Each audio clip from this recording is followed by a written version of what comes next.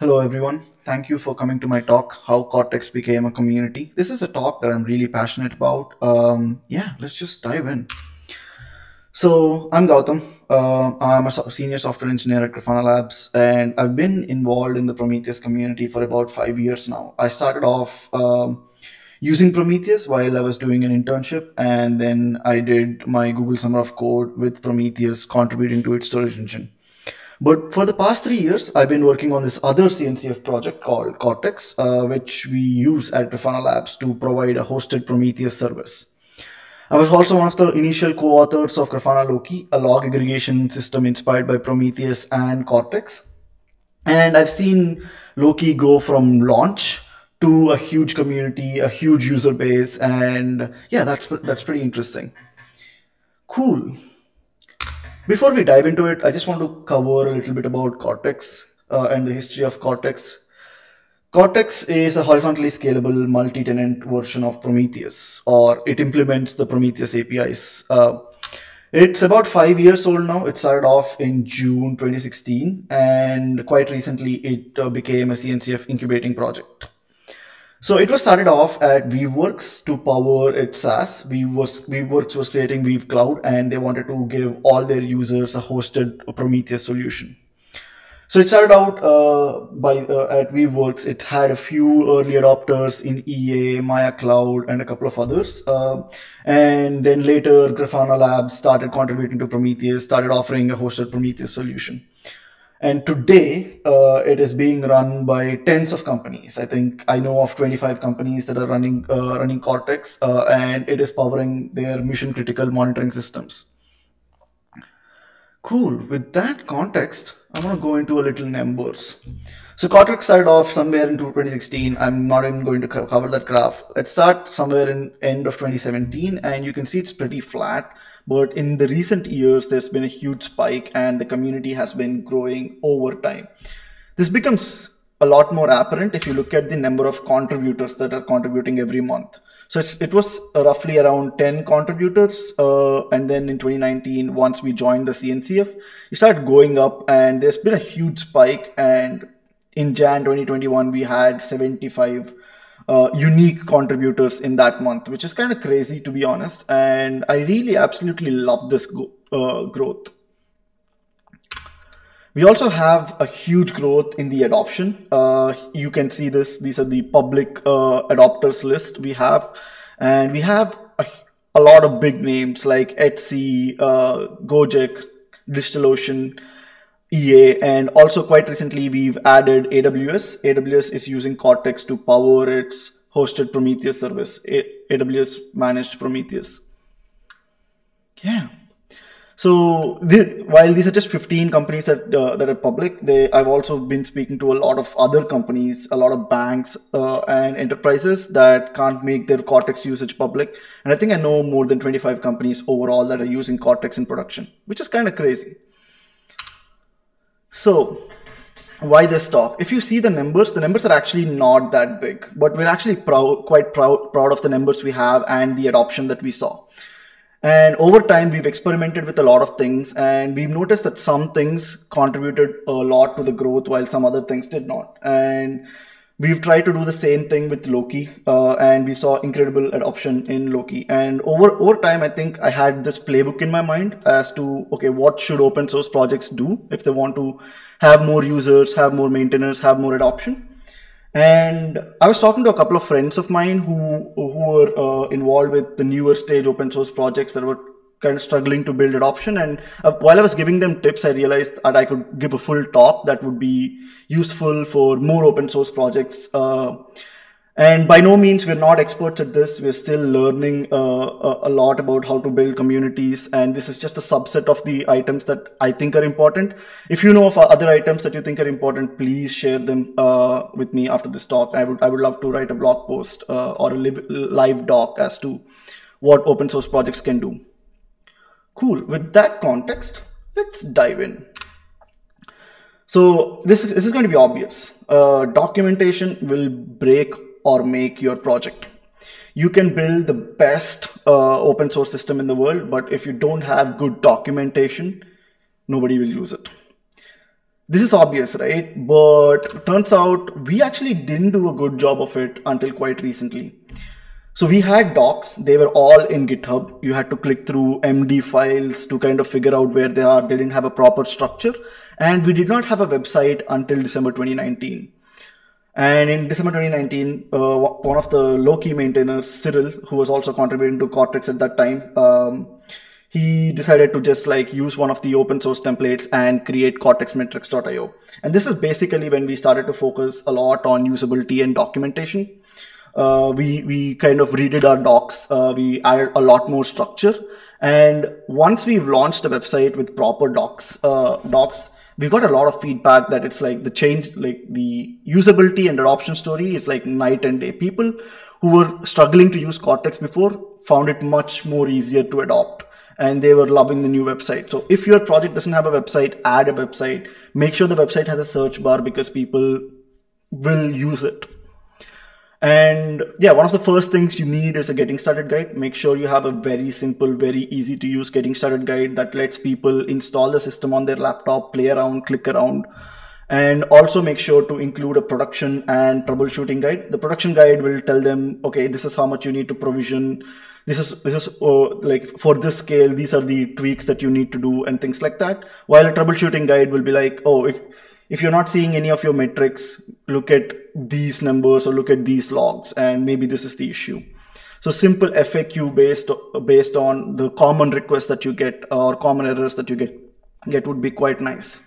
If possible, if you can have a proper page with the config file that describes the config file, what are the different options that you can browse and search through, that would be super helpful for users.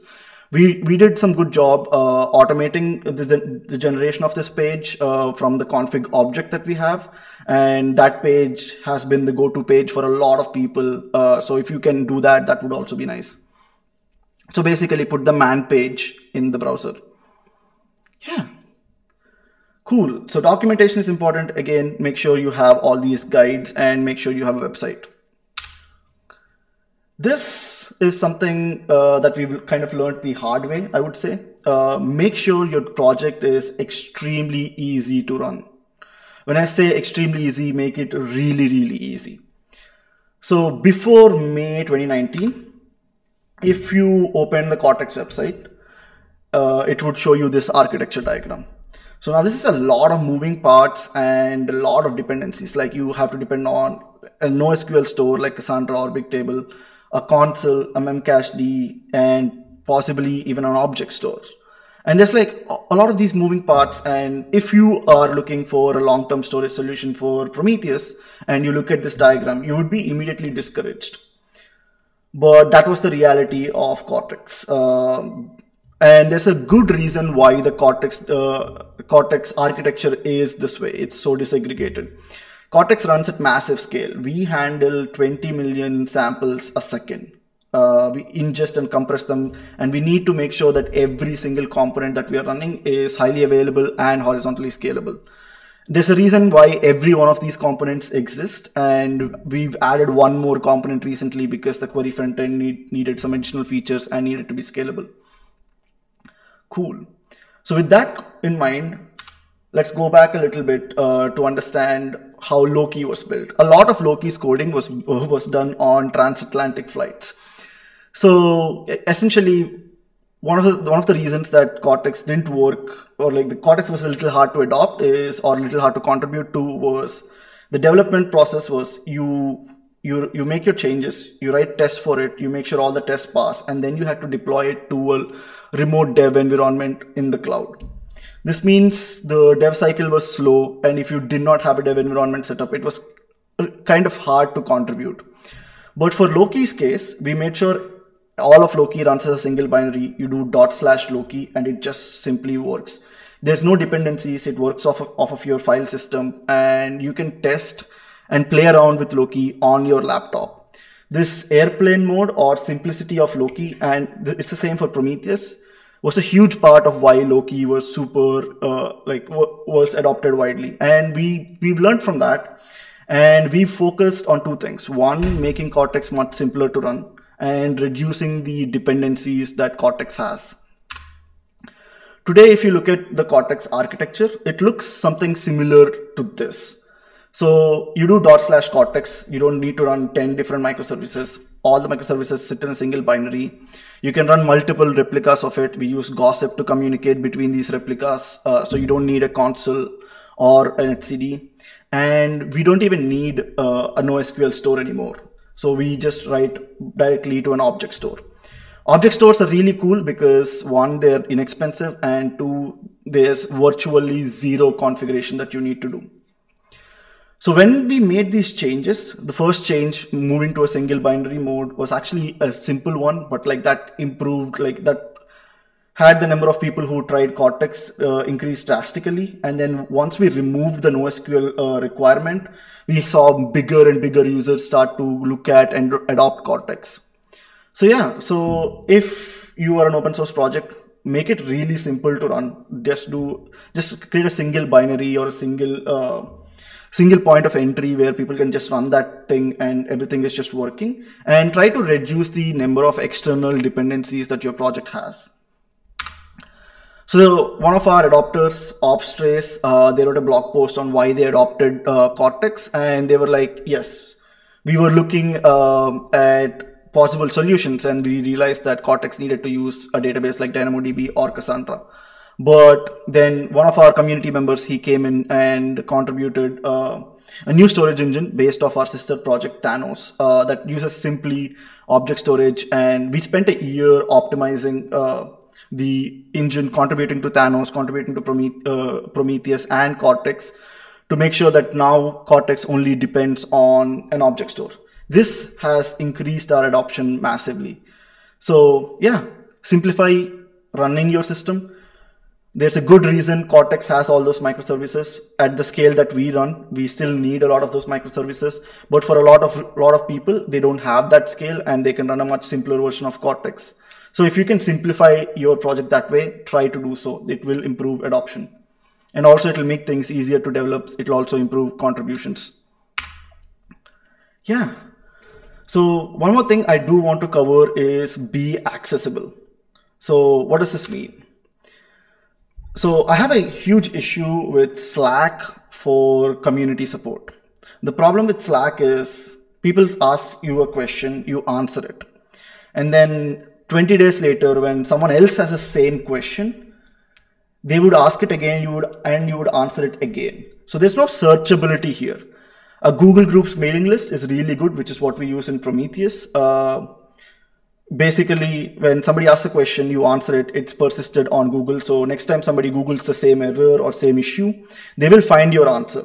So while that is really cool, when your project is just starting out, it's really important that you have a sync chat system, like something like Slack. And this is even true for Prometheus. When I was using Prometheus 5 years ago, when it was 0.8 or something, I initially asked my question on the mailing list. I got an answer. The answer was not very clear. So I immediately jumped on to IRC, which is what Prometheus uses for community support. And I started asking people, the maintainers, their questions about it, and they could immediately answer without the latency of using a mailing list. And that basically helped me fix my Prometheus issues. And that also helped them understand some of the common problems people were facing. So if you can have a sync chat system combined with a mailing list, do that. Having said that, make sure questions don't go unanswered. When a contributor asks a question and if they don't receive a reply within a few days, it would be really discouraging. And when you have a ton of those questions, and when somebody new joins the community or the channel and they see a ton of unanswered questions, it's very discouraging. So make sure all the questions that are being asked are answered, but the caveat is you should also expect to spend quite some time in the beginning. Maybe 10 to 15% of your time will go into answering these questions. It's important, and you will be doing it for a few months, but you will be giving the community such a good experience that once they have your system up and running, they're going to stick around and answer questions, because they want to contribute back, and that's the easiest way they could contribute back. So yeah, in the initial months when you launch, or if you're a newer project, spend a decent amount of time answering questions on Slack or whatever chat option that you choose. The other thing I want to mention is have regular office hours or a community call where the maintainers just jump on for 30 minutes, for an hour, whichever works for you.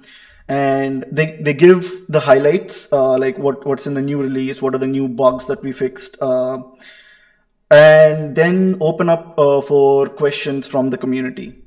So this is really important for the community to have a space where they can directly talk to the maintainers with the video on.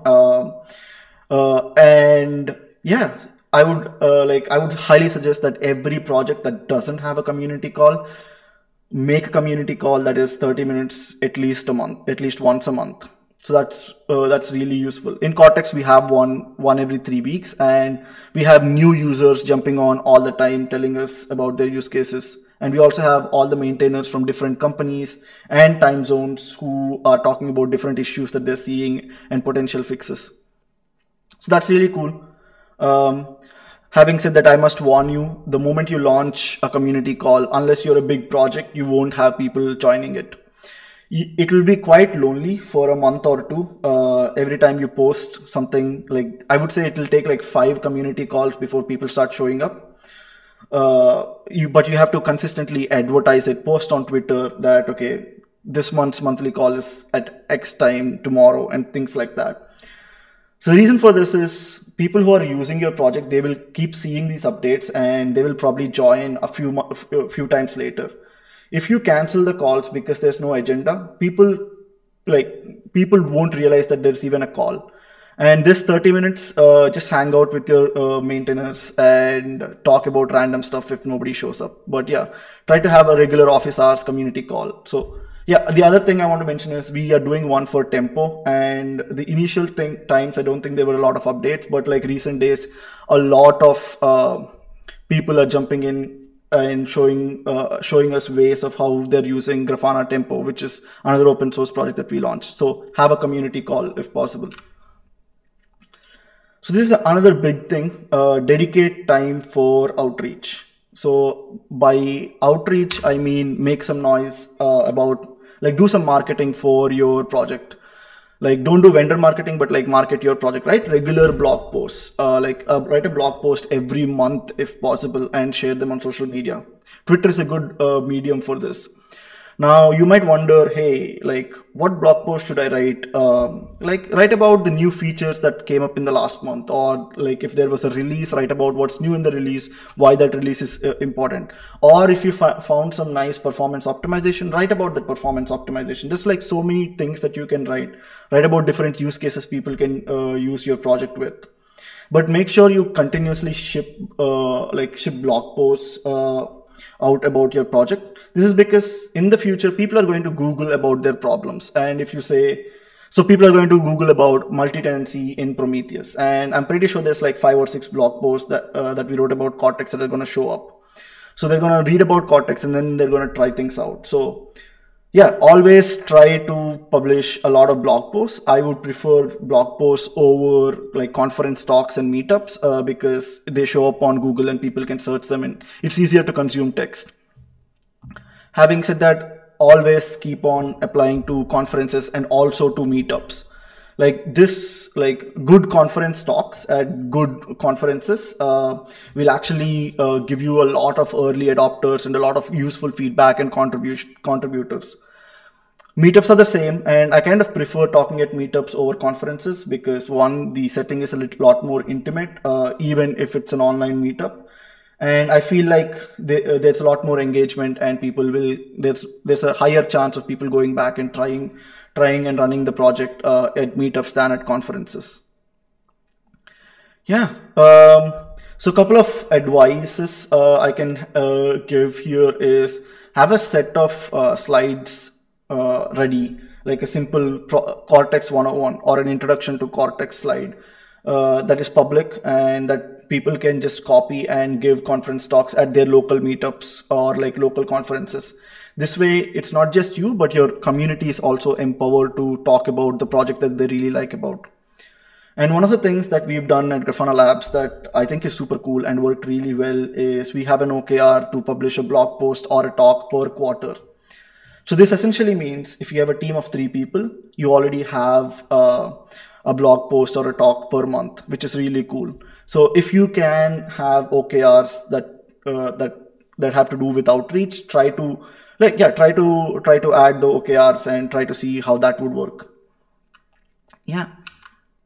So the good thing about Cortex is it's just not one company who is using it. So like a lot of companies are using it, and each of them are writing Cortex blog posts, which are really nice. Here we have an example of a blog post from Weaveworks, one from AWS, and one from Grafana Labs. And you can kind of see all the different ways or all the different kinds of blog posts. The first one is about a performance optimization. This is about their AWS's journey of adopting Cortex, and while the third one is like, what did we do in Cortex in 2020? So this is actually my favorite advice of all. So one of the things that I really like to do is work closely with a few users. So this gives you a lot of insight and it helps you kind of improve the project a lot. So what do I mean by work closely? If possible, have a weekly call with the user. So this can be right after you launch and you're struggling to find adoption, and you find a user who is like super seriously wanting something like your project or wanting to try that project. If they're super keen on it, set up weekly calls with them, see what they're struggling with, and prioritize their requirements over yours. If possible, even create a shared Slack channel, because they might be trying it at different times, and if they can have like access to you over DMs or a Slack channel, over like a sync communication channel, that would be super useful. And this will actually help you build the right product. I've done this a couple of times for a couple of projects, and this need not be even right after you launch your project.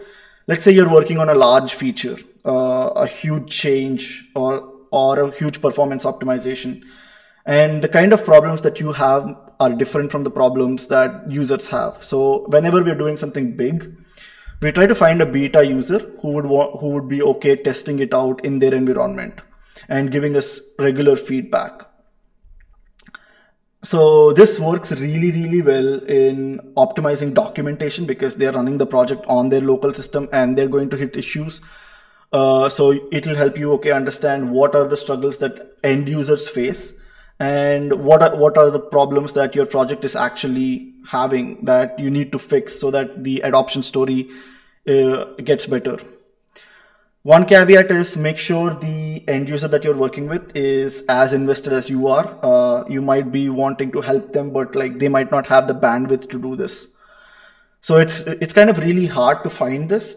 This is why I like meetups and conference talks, where especially meetups, you give this talk and then you'll likely find one person who's like super keen into trying this, testing this, because they have the same problem as you. It also happens in conferences. For example, I've done this with Gojek. Gojek is an Indonesian company, but it has engineering offices in India. And I gave a conference talk talking about Cortex. And they're like, oh, we're having this issue with scaling InfluxDB, and we really want to try Cortex. So I was like, hey, this is amazing. I really want to help you. Can I come to your office to give you like a tailored presentation and to kind of look at your problems? So they said yes. I visited their office a couple of times. They had a direct connection to me. And as they were adopting Cortex, we had to improve our documentation, publish some of our configs to kind of fix issues at scale and things like that. And I had a lot of fun working closely with the team and improving the documentation and the adoption story over a couple of months. And one of the really cool things is, this is Ankit, you see in the picture, he was part of the Gojek team, and now he shifted from Gojek to a company in Berlin, and he moved to Berlin, and now we are really good friends and we hang out all the time. Like open source helped me make a lot of friends, and Ankit is just one of those amazing friends I made through open source, which is super cool. Yeah, so if possible, try to work with one or two companies. Like you won't get a lot out of it, but it'll help you improve your product, build the right features, and also ask them if they want to do a conference talk or a case study with you afterwards. So that brings me to my final piece of advice is do case studies. So basically case studies are documents where end users outline the problems that they faced, what were the requirements they had for the solutions they were going to pick, why they picked your project or why they picked Cortex, and how they can like what were the challenges they faced and how they overcame them, and what benefits did Cortex or your project gave them. So we have a few case studies. We have actually 3 more in the pipeline that I'm going to publish, and these are super useful because turns out other people read the case studies. So the first one we did was Gojek, and we have a couple of users who read the Gojek case study who were struggling with influx as well. So they read the thing and they're like, oh, this is great. Cortex works for an actual company, and here's an end user case study. And we've done a couple more after that, and we have a couple more in the pipeline, and they're really, really useful. So if possible, if you have a very interested end user, do a case study with them. Having said that, make it really easy for them. So essentially, if you ask an end user to write a case study, it most likely won't ever happen. So what we do is we jump on a call with them. We have a technical writer, interview them based on a template that we create. We record it, and then we actually do the write-up ourselves and then share it with that company. Once the end user has sign off from legal, we publish it. So this way, all that the end user has to do is jump on a call for an hour and talk about their journey, which most people are happy to do. So yeah, if you can do interviews and write up case studies for approval yourself, do that. That would be much easier for the end users. And your first case study, like having one case study, is actually much better than having no case studies. And if you already have companies that you're working closely with, try to use them for the first case study.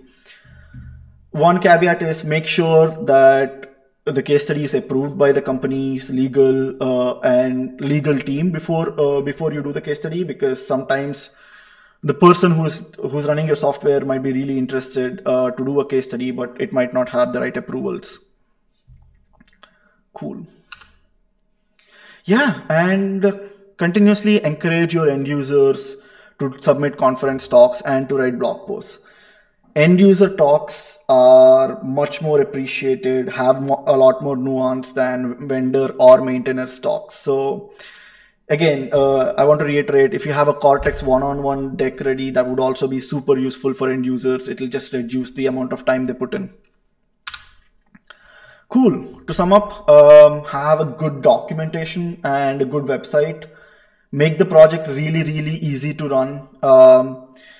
Be accessible to your users, especially in the early days of the project. Have a sync communication channel, have a community call, have office hours. And yeah, spend a significant amount of time, 20% at even, to work on community and outreach, write blog posts. This is how you're going to get adoption. Work closely with a few users to refine your product and your features. And this is like, these users will become champions for your product in the future, and that will drive more adoption. And yeah, leverage the end users to generate more content, and make sure to have some case studies. If possible, write the case studies yourself and then send it for approval after doing an interview with them. Yeah, cool. Any questions so far?